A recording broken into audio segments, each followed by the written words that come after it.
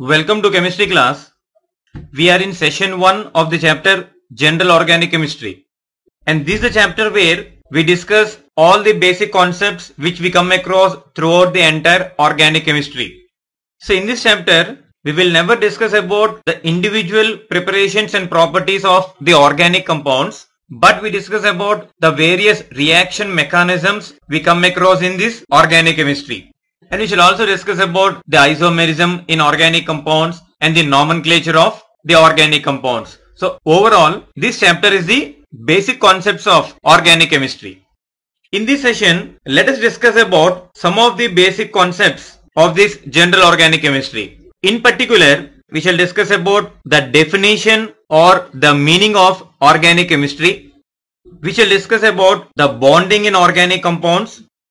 Then regarding the structural representation of the organic compounds. And the last one related to the classification of the organic compounds. These are the topics which shall be discussed in this session. First, let's understand the meaning of organic chemistry. Basically, the word organic means life. Therefore, all substances which were obtained directly or indirectly from the living organisms, we call them as organic compounds. And the branch of chemistry which deals with these compounds, that was called as organic chemistry. So other than this, all the other substances which were not obtained from the living organisms, they were called as inorganic compounds. And definitely the branch of chemistry which deals with these inorganic compounds, it was called as inorganic chemistry. So this was the definition proposed long back. After that, scientist named Berzelius, he proposed vital force theory, and according to this particular theory, there is a driving force which is called as the vital force, which is responsible for the production of the organic compounds by the living organisms.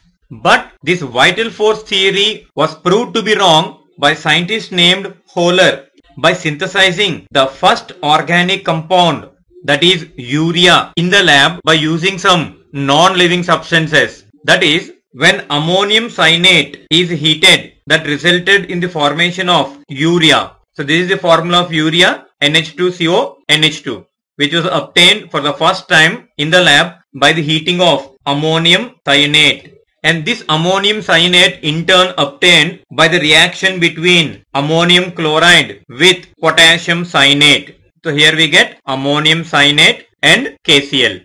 So as the first organic compound, that is urea, was prepared from the non-living substances, that is the reason why this vital force theory was disproved, was proved to be wrong. Later on, another scientist named Kolbe, he synthesized acetic acid from its elements. Then Berthelot, he synthesized methane. And after that, this Berzelius vital force theory was completely disproved because so many organic substances were prepared in the lab. But according to vital force theory, only the living organisms have a driving force which is called as a vital force, from where we can get the organic compounds. But that was proved wrong by all these scientists.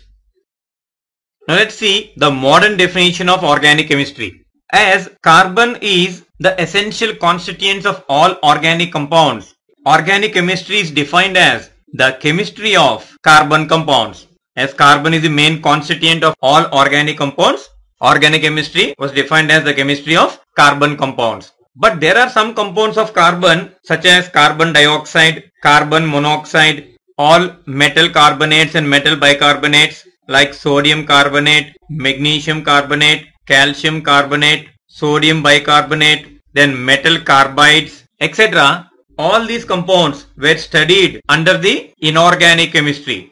So even though they contain carbon, they are not considered as organic compounds. So definitely this becomes the exception for the definition of organic chemistry.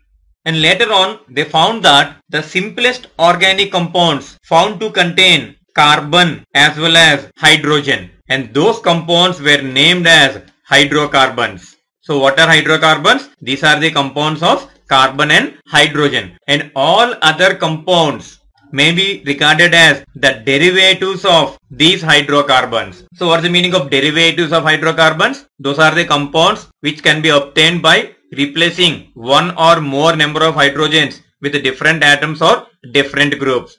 For example, when we take methane, when one of the hydrogen of methane is replaced by OH group, we get an alcohol. So this can be treated as the derivative of methane. Again, acetic acid is a derivative of methane because one of the hydrogen is replaced by acid group. So now we can define organic chemistry as like this. It is the chemistry of hydrocarbons and their derivatives. Means the study of hydrocarbons means it includes the preparations, chemical reactions, their physical properties and their structural behavior, everything along with their derivatives. That comes under the heading of organic chemistry. So now what is the exact definition of organic chemistry? It is defined as the branch of chemistry which deals with the study of hydrocarbons and their derivatives. So why organic compounds are studied separately? What is the reason here? We know that all these organic compounds basically contain carbon. So carbon itself is the reason why organic compounds are studied separately. Because carbon has some special properties. One, catenation. What is the meaning of catenation? Catenation is nothing but the tendency of an element to form chains or rings of identical atoms. Means self-linkage of identical atoms to form long chains or rings. That is called as the catenation. Among all the known elements, the catenation property is maximum for carbon. So why the catenation property is maximum for carbon? That is because of its high bond energy. So because of its high bond energy, the catenation property is maximum for carbon. That is the reason why self-linkage of carbon atoms takes place in order to form long chains or rings. And this self-linkage is achieved by combining with other carbon atoms either by a single bond or a double bond or sometimes even with a triple covalent bond also. As we know that carbon is a tetravalent. So at any cost in each and every compound it forms 4 bonds. It can be 4 single bonds or 1 double bond and 2 single bonds or a triple bond and a single bond or 2 double bonds. In any of the manner it can combine to form long chains or rings. And the second reason is this carbon has the tendency to combine with so many other non-metals. Means it has the ability to form strong covalent bonds with many of the non-metals such as hydrogen, oxygen, sulfur, nitrogen, halogens, etc. And another major reason is isomerism. So regarding isomerism, you will learn separately after 4 or 5 sessions. That's a very big topic as this is one of the major characteristic property of organic compounds. So isomerism means some of the organic compounds can exist in more than one different form. The isomerism, this is a phenomenon which arises due to the difference in the arrangement of atoms in the molecule.